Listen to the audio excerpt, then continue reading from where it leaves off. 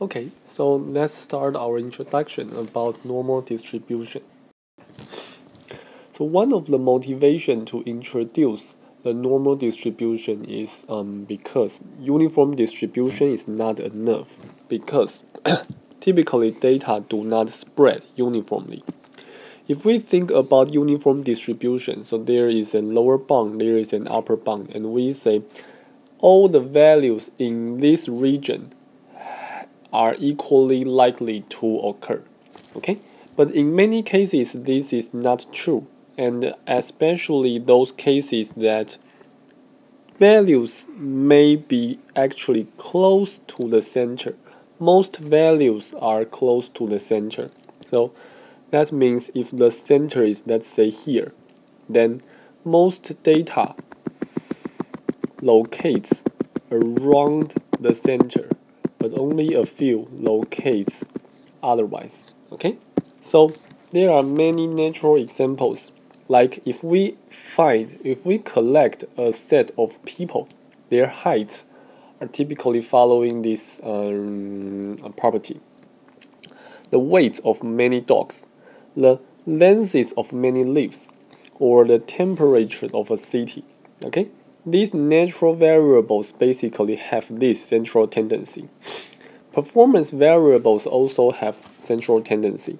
So if we are measuring the number of cars crossing a bridge, or the sales generated by multiple salespeople, or the consumer demands of multiple products or the same product in multiple places or multiple days, or the students' grades from multiple students, typically they spread, but they do not spread uniformly, right?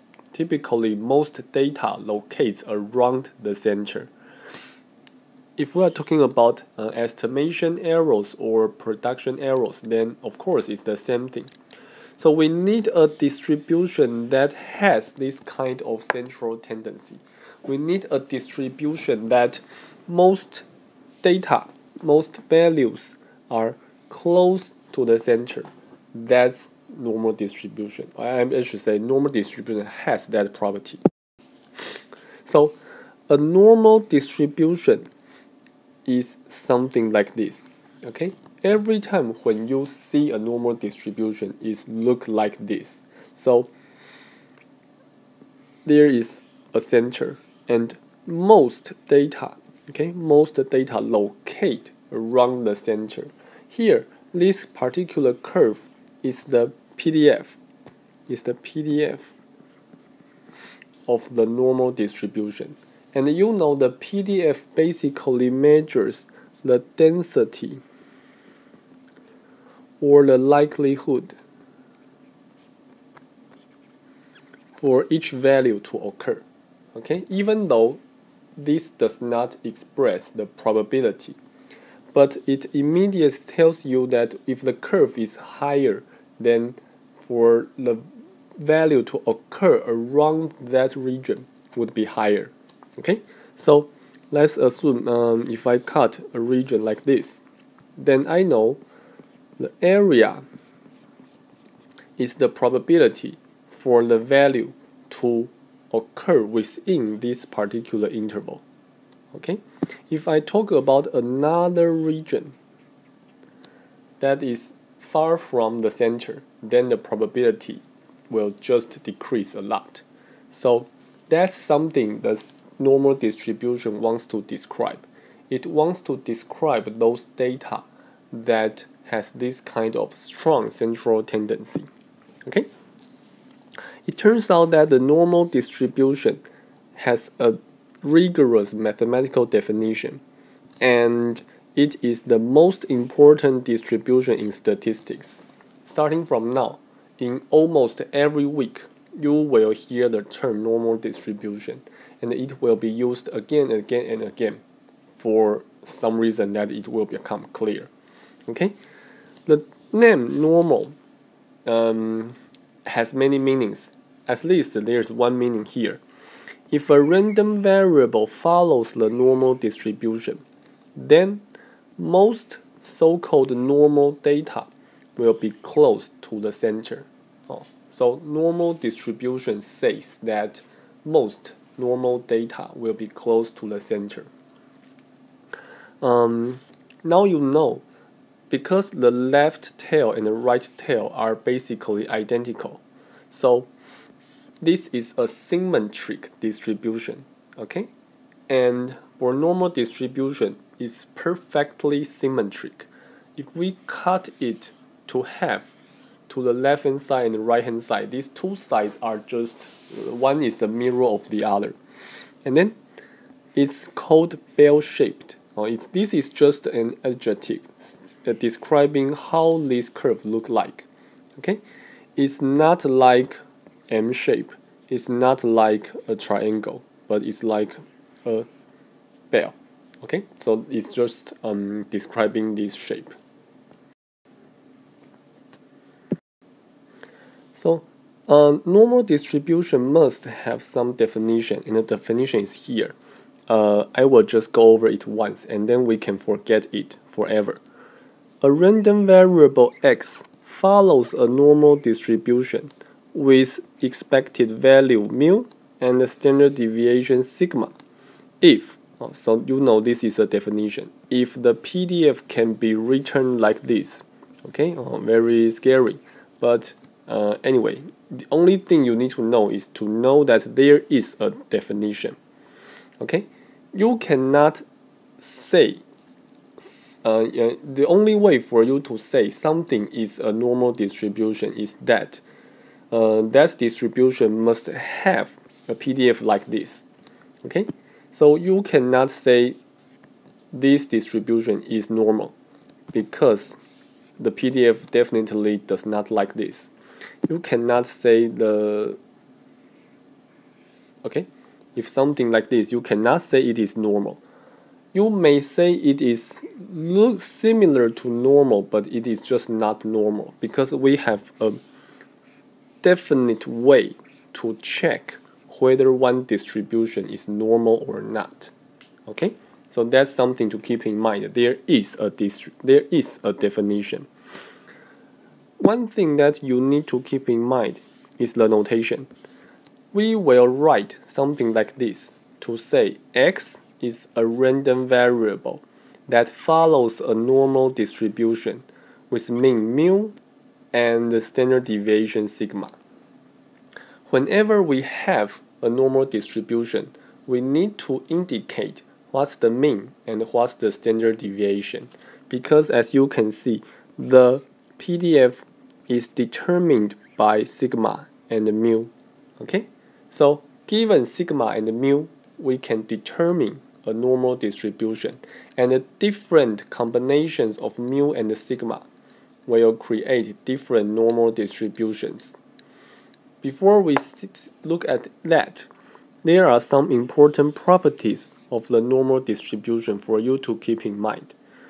These are just simple intuitions, and as long as you have that bell shape, that symmetric bell shape in mind, you will understand this.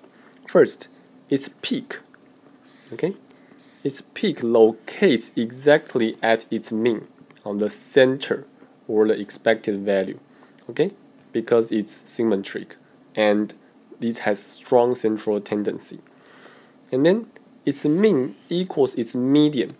Mean is the expected value, and the median is where half of the data is below it and half of the data is above it.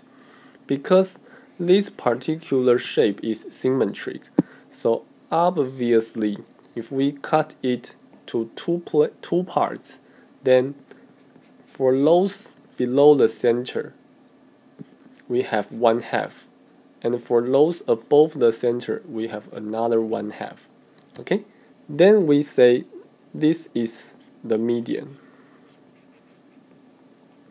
and it's the same as the mean, the expected value.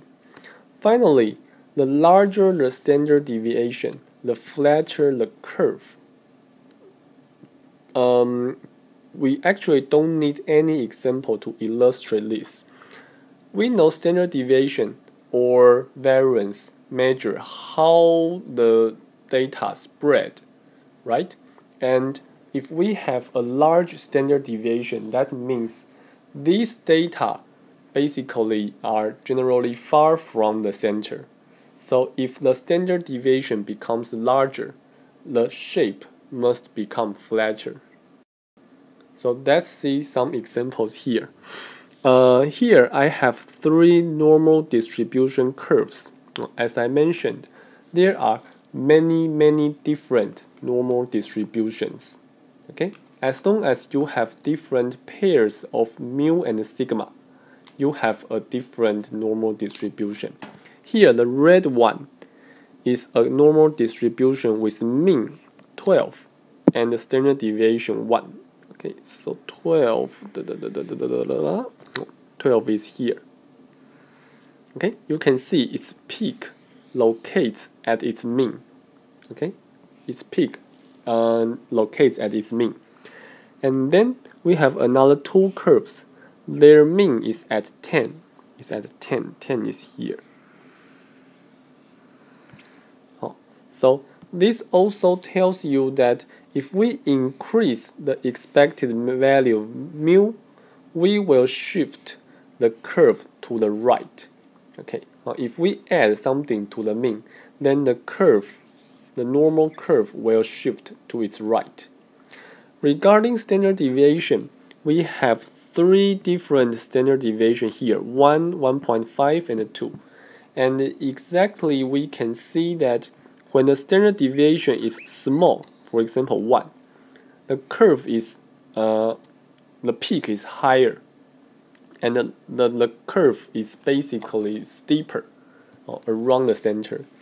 But when the standard deviation becomes larger and larger, the curve will become flatter and flatter, just like from here to here to here. Okay, so that's normal distribution. You know there is a definition. There is a function, so that if the PDF is that function, we say this curve is normal. Okay, and then it is one of the continuous distribution, continuous probability distribution. It has a mean, it has a variance, it has a standard deviation. Mean determines where the center is, where the peak is, and the standard deviation determines whether this how flat the curve is.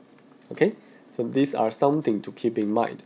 In the next video, which is the last video, I will elaborate on normal distribution. Thank you.